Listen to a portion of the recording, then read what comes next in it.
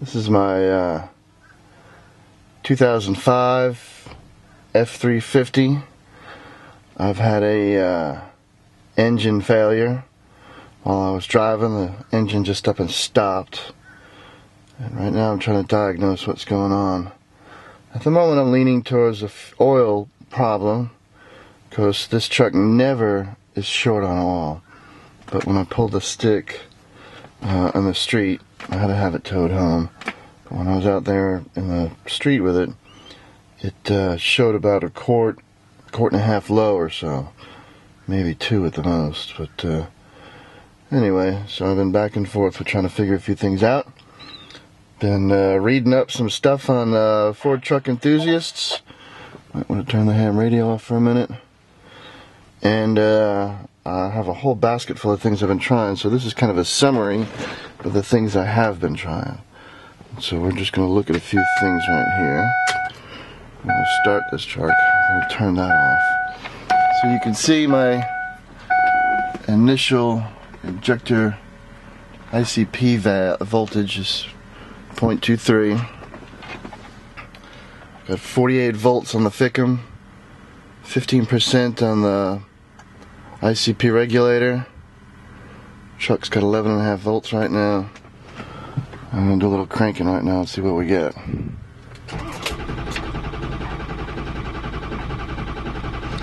ICPR goes to 85. Injector control pressure is all over the place, but it's not going anyways near where it should. 13. Got 162 RPM. FICM logic is 10. I have to check that. So that's the status on that. I'm going to show one more thing here. My oil, my low pressure oil here. Let's see if we can get that to show what's going on. Now that's interesting. I've been told that I should be able to get some low pressure. There it goes. Alright, so I've got a little low pressure oil going. And so it appears to me that low pressure oil is good. But I'm probably going to pop that filter cap off in a minute. Find out what's going on. Anyway, I'll be back in a little bit. So we're outside now, obviously. Got a charger on it. Just trickle charging away right now, just so I don't destroy these batteries. I'm going to pop this filter out.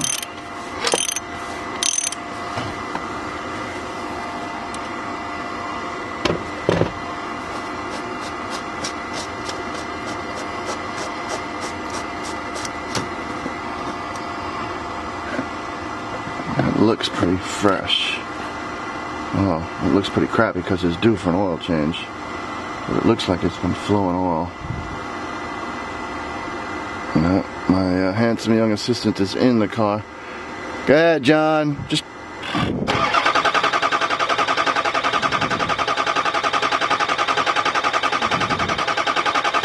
Alright, stop! Alright, I don't know if you saw it in there, but I saw the oil coming up. So, we're good. Alright, turn it off.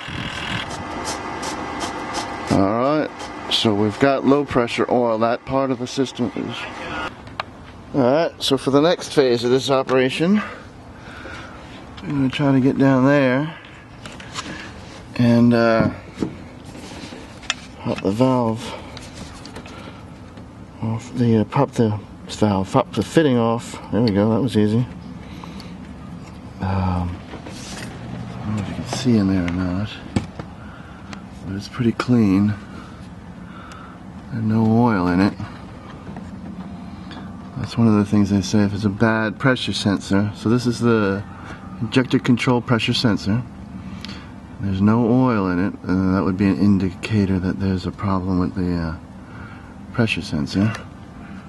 There is no oil in it, so let's go take a quick spin around.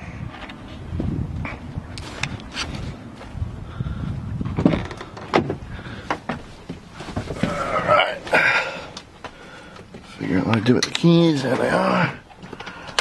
Let's see what we get out of this. So now, we've got no pressure voltage, obviously. Oh, there goes my screen.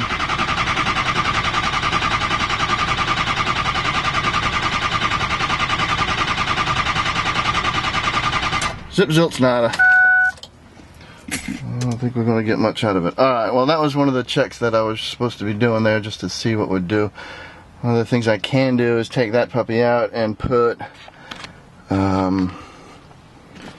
a shop pressure on it, shop air pressure on it, and see if it leaks out anywhere. I might try that later, but I don't know. I think I might just tear into it and do the STC since it hasn't been done yet. Well, let's put that puppy back in. Not breaking anything.